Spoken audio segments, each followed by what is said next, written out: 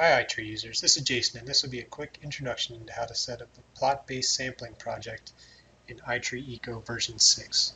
So anytime you're creating a new project, the first thing you need to do is go to the File menu and select New Project.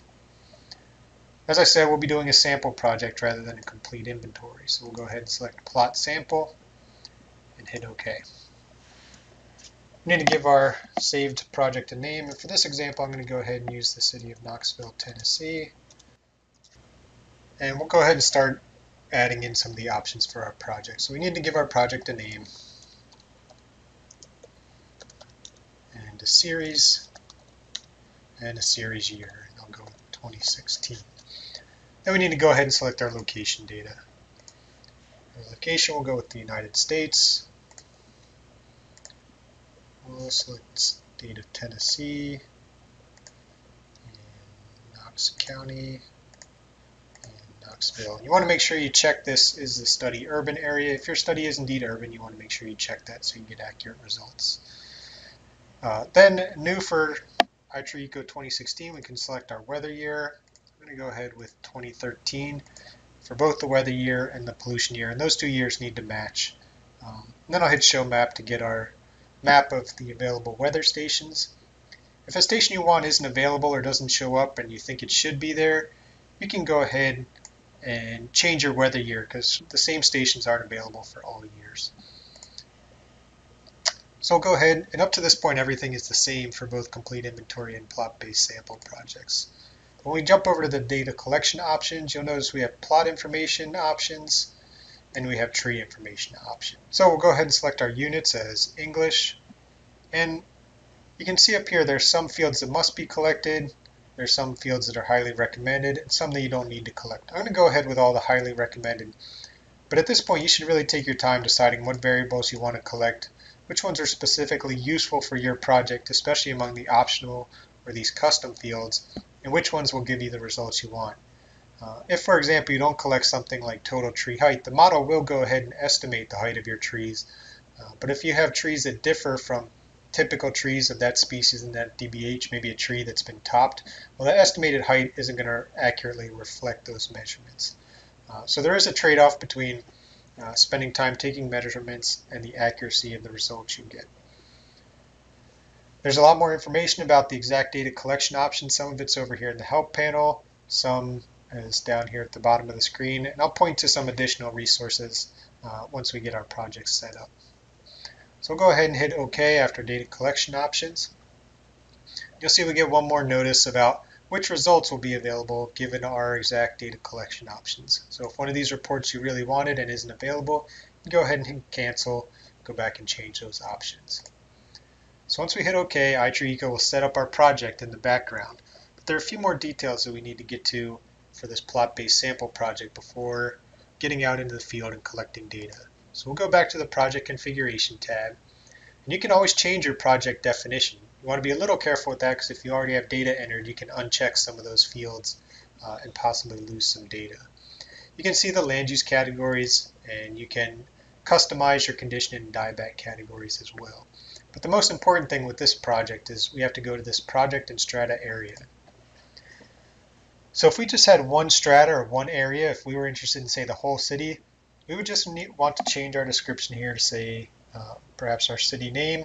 We would want to make sure we accurately enter the area. For a sample project, it's going to expand whatever we measure on our sampled plots to be an estimate for the whole city. So if we get an incorrect area there, we're going to get an incorrect expansion and you're going to get inaccurate results.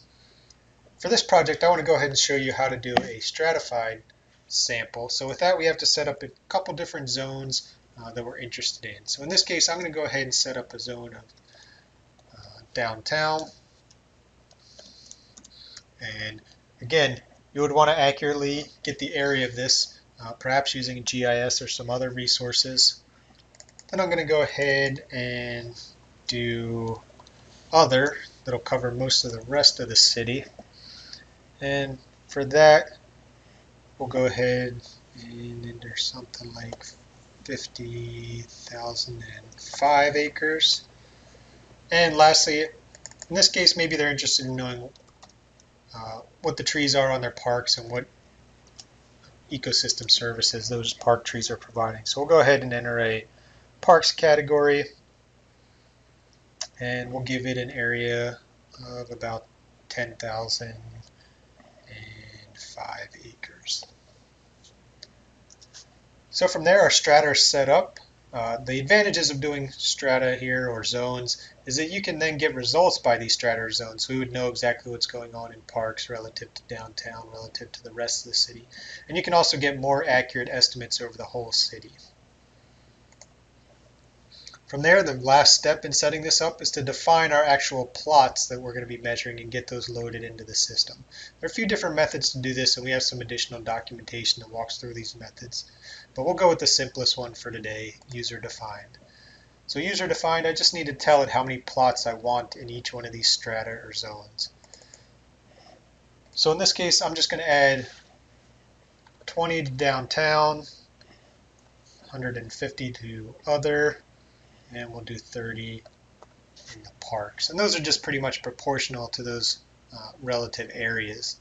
Typically, we recommend that you do at least 200 plots, and that's going to give you a standard error of about 10% on your citywide estimate of the number of trees. If you're interested in other variables or drilling down into these individual strata, individual species, individual diameter classes, you may need a more intensive sample. So from there, we can hit OK. And you can see 200 plots have been added to our project. And we can just verify that if we go to the Data tab and click on Plots. You can see all of our downtown plots are there. All of our other and park plots are there as well. So at this point, we're ready to collect data, get it entered in here, or use the mobile data collection.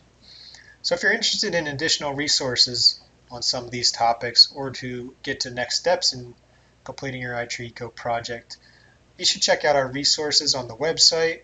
So under the resources tab on the website, if you hit manuals and workbooks, we have a number of new guides for iTreeEco version 6, including some about stratification, data limitations, and other topics.